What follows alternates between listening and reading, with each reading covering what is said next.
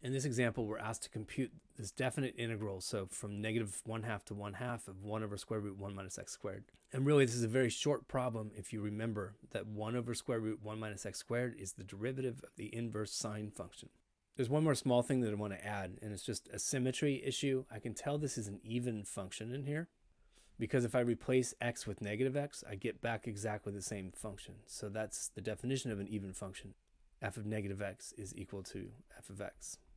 When I have an even function integrated on an interval symmetric about the origin, which is the case I have here, then I can cut the integration interval in half and just double the result. And the reason why is this function has symmetry about the y-axis. So I'm just going to pop in a picture really quick of what this function looks like just to justify what I'm doing.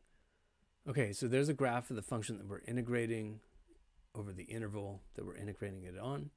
And I can tell by symmetry here, all I have to do is half the integral and double the result.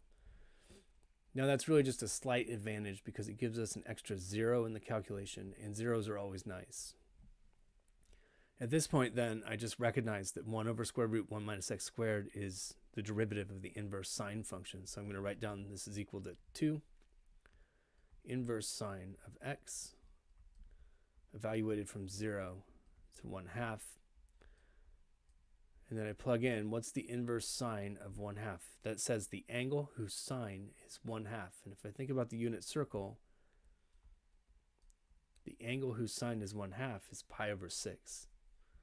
Minus the angle whose sine is 0. Well, that's 0. So I can cancel a factor of 2 and I get pi over 3. If you find the math content on Zach's Lab helpful, click on the Zach's Lab logo on the right to browse playlists and subscribe to the channel. I produce dozens of new videos per month, and subscribing is the easiest way to find new content. Thanks for watching.